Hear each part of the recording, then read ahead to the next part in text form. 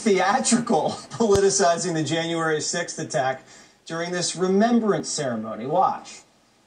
One of the great creative talents of our time, Lin-Manuel Miranda, Hamilton singers whom we'll hear from, said that they were all very honored to be asked to participate today. We are all stewards of the American experiment.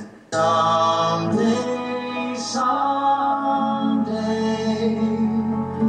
yeah, you'll blow us all away.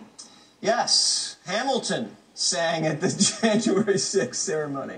Joining me now, Fox News contributor Raymond Arroyo. Raymond, you're not going to break into song, are you? Not yet, not yet. But I love, Nancy Pelosi refers to these people, the Hamilton singers, like the June Taylor dancers. I mean, they're members of a cast, okay? And here's what I love. She said they're very proud to appear at her liturgical remembrance of January 6th. Here's the problem. We looked into this, Jesse.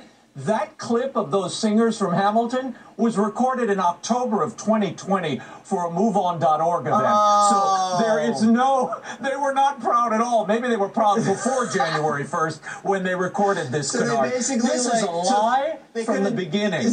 They could have just taken like a clip from an old Bee Gees concert and then just played it and said the Bee Gees are so happy to be here on the January 6th. All right, so again,